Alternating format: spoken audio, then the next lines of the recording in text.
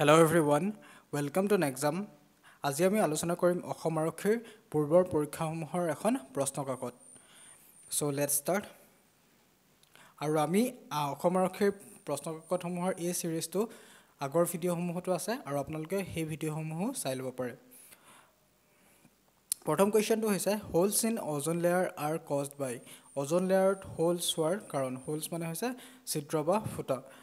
আৰু ইয়াৰ শুদ্ধ উত্তৰটো হৈছে ইয়াৰ কাৰণটো হৈছে CFC বা ক্ল'ৰ'ফ্ল'ৰ'কাৰ্বন। আৰু CO2 মানে হৈছে কাৰ্বন ডাই অক্সাইড, SO2 মানে হৈছে ছালফাৰ ডাই অক্সাইড, কেমিকেল ফৰ্মুলা হয় SO2, আৰু CO হৈছে মানে হৈছে carbon monoxide. Next question is which district of Assam has no international boundary? অসমৰ কোনখন জিলাত আন্তঃৰাষ্ট্ৰীয় সীমা নাই? আৰু ইয়াৰ শুদ্ধ উত্তৰটো হৈছে কামৰূপ গ্ৰাম্য জিলা। অসমৰ কামৰূপ গ্ৰাম্য জিলাৰ সৈতে কোনো আন্তঃৰাষ্ট্ৰীয় সীমা সংযুক্ত নহয়। ধুবুৰী আৰু কৰিমগঞ্জ আমি সকলো জানো বাংলাদেশৰ সৈতে সংযুক্ত হয়। আৰু তিনিচুকীয়াৰ ওচৰত ম্যানমাৰৰ সৈতে সংযুক্ত আছে। Next question is coin system was introduced by. মুদ্ৰা ব্যৱস্থাৰ পৰিচয় কোনগৰাকী আহোম ৰজাই কৰাইছিল? আৰু ইয়াৰ শুদ্ধ উত্তৰটো হৈছে শুক্লেনমুং বা গড়গয়াৰ ৰজা। তেখেতক গড়গয়াৰ ৰজা বুলিও কোৱা হয় কাৰণ তেওঁ গড়গাঁৱত ৰাজধানী পাতিছিল। আৰু প্ৰতাপ সিংহ হৈছে তেওঁ পাইক প্ৰথাৰ প্ৰচলন কৰাইছিল। আৰু প্ৰতাপ সিংহক আমি বুঢ়া ৰজা বুলিও কোৱা হয় কাৰণ তেওঁ যেতিয়া তেওঁৰ অলপ বয়স হৈছিল তেতিয়া তেওঁ ৰাজপাট আৰোহণ কৰিছিল। Next question is who ৰট Namghosha.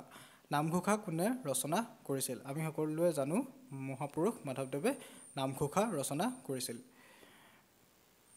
হু ৰট কাৰেঙৰ লিগিৰি কোনে ৰচনা কৰিছিল? আৰু ইয়াৰ শুদ্ধ উত্তৰটো হৈছে জ্যোতিপ্ৰসাদ আগৰৱালাদেৱে।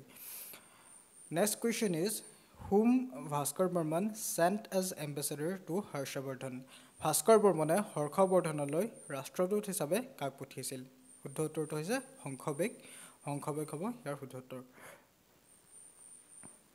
Where was মাধৱদেৱ born? মাধৱদেৱৰ জন্ম ক'ত হৈছিল? আৰু শুদ্ধ উত্তৰটো হৈছে লেটেকু পুখুৰী। Which Assamese film was released in 1935? 1935 চনত কোনখন চলচ্চিত্ৰ মুক্তি লাভ কৰিছিল? শুদ্ধ উত্তৰটো হৈছে Joymoti.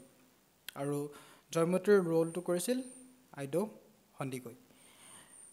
If a large number of people are enclosed in a room, then যদিহে এটা কোঠালিত যদি বহুসংখ্যক মানুহ আবদ্ধ কৰি ৰখা হয় তেতিয়া, আৰু শুদ্ধ উত্তৰটো হ'ব কাৰ্বন ডাই অক্সাইড বৃদ্ধি পাব। কাৰণ এটা যদিহে বন্ধ কোঠালিত বহুত মানুহ থাকে তেওঁলোকে যেতিয়া উশাহ ল'ব তেতিয়া অক্সিজেন ল'ব আৰু কাৰ্বন ডাই অক্সাইড এৰি দিব। আৰু এটা বন্ধ কোঠালিত যদি এইটো বহুত দেৰিলৈকে হৈ থাকে আৰু বহুত মানুহ থাকে তেনেহ'লে ডেফিনেটলি কাৰ্বন ডাই অক্সাইড বৃদ্ধি পাব। এইটো হৈছে এপ্টিটিউডৰ কুৱেশ্যন, গতিকে এপ্টিটিউডৰ কুৱেশ্যনখিনি আমি বেলেগ এটা ভিডিঅ'ত ডিছকাছ কৰিম। এইটো ভিডিঅ'ত অকল জেনেৰেল নলেজৰ কুৱেশ্যনখিনি ডিছকাছ কৰিম। Bagurumba is a dance of. Bagurumba নৃত্য কাৰ হয়? আৰু শুদ্ধ উত্তৰটো হৈছে বড়োসকলৰ। বাগৰুম্বা নৃত্য হৈছে বড়োসকলৰ। যদি আমি কিছুমান ফেষ্টিভেলৰ কথা ক'বলৈ যাওঁ তেনেহ'লে কাৰ্বিসকলৰ হৈছে ৰংকেৰ কাৰ্বিসকলে পালন কৰে। তিৱাসকলৰ হৈছে জোনবিল মেলা, বড়োসকলে পালন কৰে বাথৌ পূজা বা খৰাই পূজা বুলিও কয়। Next question is two insert 3 columns between column D and E you will. কলম D আৰু E ৰ মাজত 3টা কলম প্ৰৱেশ কৰিবলৈ তুমি কোনটো বাছনি কৰিবা? আৰু কলম এইটো এক্সেল চিটৰ কুৱেশ্যন হয় আৰু ইয়াৰ শুদ্ধ উত্তৰটো হৈছে কলম E। কলম ইটো চিলেক্ট কৰি ইনচাৰ্ট কৰিম।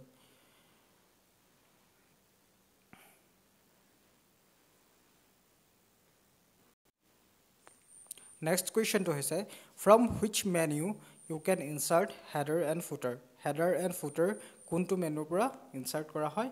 আৰু ইয়াৰ শুদ্ধ উত্তৰটো হৈছে ভিউ মেনুৰ পৰা। ভিউ মেনুত গৈ হেডাৰ এণ্ড ফুটাৰ ইনচাৰ্ট কৰিব পাৰি। আৰু হেডাৰ এণ্ড ফুটাৰ ইনচাৰ্ট কৰাৰ পিছত যদি মই এইটো এটা পেজত কাম কৰি আছোঁ, নেক্সট পেজটোতো ছেইম হেডাৰ এণ্ড ফুটাৰ অট'মেটিকেলি এড হৈ গৈ থাকিব। আৰু এটা থাকি গৈছিলে সেইটো হৈছে ৰাভাসকলৰ উৎসৱটো হৈছে বাইথৌ পূজা। প্ৰি হাৰ্ভেষ্ট ফেষ্টিভেল হয় অৰ্থাৎ খেতি কৰাৰ আগত এই ফেষ্টিভেলটো পালন কৰা হয় next question is a combination of ৰ' এণ্ড কলম ইজ কল্ড ৰ' এণ্ড কলমৰ সমন্বয়ক কি বুলি কোৱা হয় আৰু শুদ্ধটোটো হৈছে চেল বুলি কোৱা হয় next question is choose the word most similar in meaning অৰ্থাৎ চিনোনিম বা সমাৰ্থক শব্দ উলিয়াব কোৱা হৈছে আৰু ফিয়েস্কো শব্দৰ সমাৰ্থক শব্দ কি হ'ব ফিয়েস্কো মানে হৈছে যেটো কমপ্লিট ফেইলিয়াৰ সম্পূৰ্ণভাৱে ব্যৰ্থ হৈ যোৱা আৰু ইয়াৰ শুদ্ধ উত্তৰটো হ'ব ইয়াত ডিজাস্টাৰ